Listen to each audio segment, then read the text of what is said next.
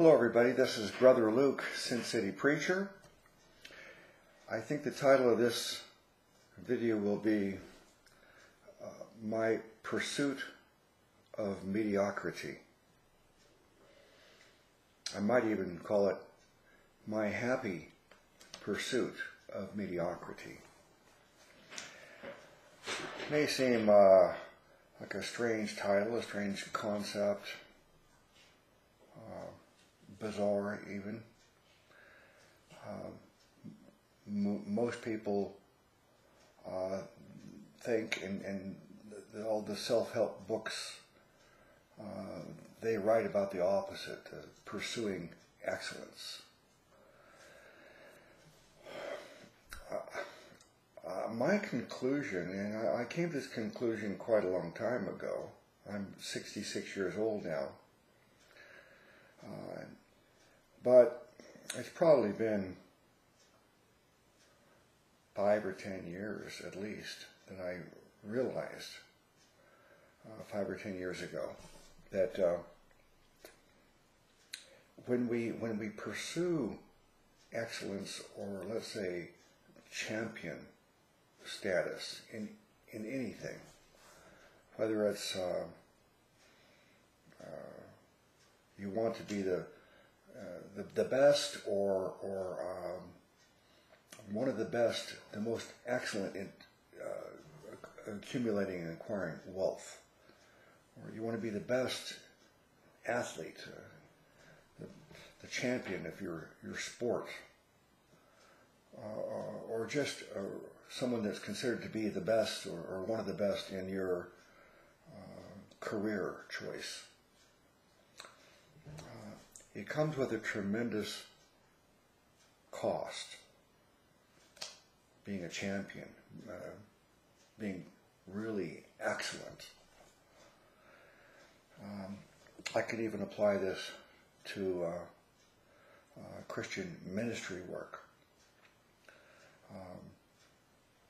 It's very, very typical that if someone pursues that level of excellence, that some other part of their life has to suffer.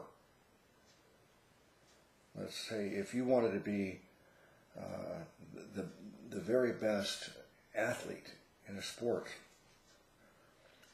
first of all, you probably have to give up other sports. You have to really focus on a single sport. You can't divide your attention, all your effort and time. It can't be divided. It's got to go into one thing. And not only does it have to focus on that single sport, or we could apply this to a subject, a subject of study, a subject of interest. In order to become the authority, the most excellent in the field, you must focus like a laser beam on this one thing. So all other subject matter has to be set aside, and all other things that would require your time have to be either completely abandoned, or your time in those things must be greatly diminished. Because if you're not putting 100% of your effort into it, the person who is doing that likely will excel above you. And you're not the champion. You're not the top of your field, because the person who puts the most effort into it is likely to rise to the top. So what happens if you do that? Well, you may become a champion in one respect, but it's so common. It's almost a cliche. It could be a proverb about the person. The rest of their life suffers because so much effort was put into this one pursuit. And the concept, the opposite concept of moderation in all things, many people accept this as a healthy attitude. But those people who decide rather than moderation in all things, but to focus like a laser beam, excessive, compulsive kind of focus on one thing, there's a trade-off. You may achieve great success in this one endeavor. You may become the best in the world. You may become the best of all time. But what happens to your relationships with your spouse, with your children, with your friends? That has to suffer, because the time that could have been spent with them has to be set aside and either completely discarded or greatly diminished. There are some very famous theologians and pastors that put so much time into their pastoral work, their study of theology, and that their preaching, their evangelism, whatever it is, so much time and effort went into that their marriage failed. Or at least the quality of the marriage wasn't there. It was just a shell of a marriage, not because your spouse, the time that you would normally spend with your spouse was suffered, and your children never really get to know you. The relationship with your children never develops, because all your time went into pursuing this excellence in this one field. So I have pursued various things in my life. I've been interested in a lot of different things: athletics, study of various other subjects. I've had other interests besides theology, which is the subject that you may know me for because of this YouTube channel, Sin City Preacher. It's a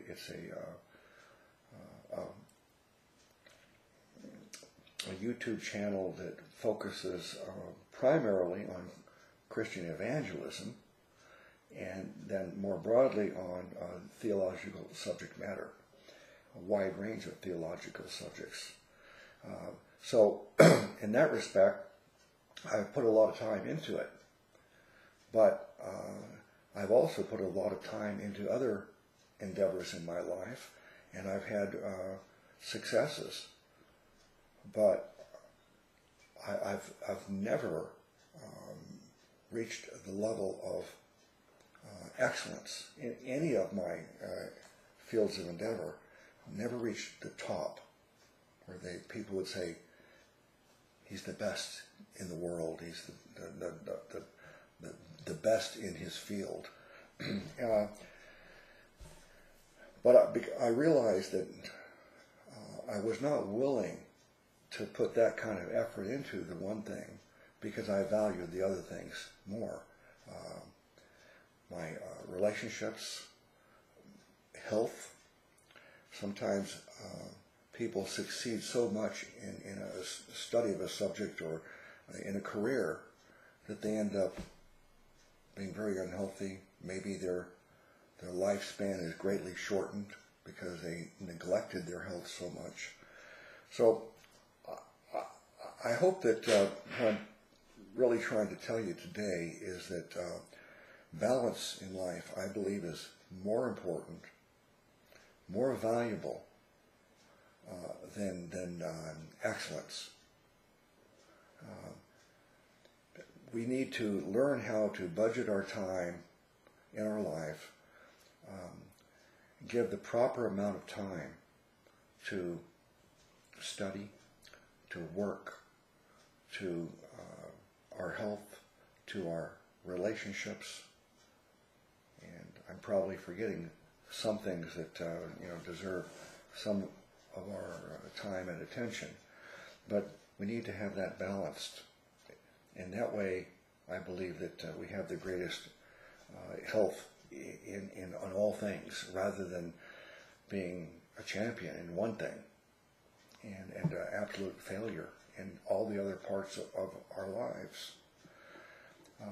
Took me many years to learn that, but my conclusion is, and the way I live my life now, is a very happy pursuit of mediocrity. I'd like to get your thoughts on all this. Look forward to your comments. Bless you in the name of our great Savior God, Jesus Christ.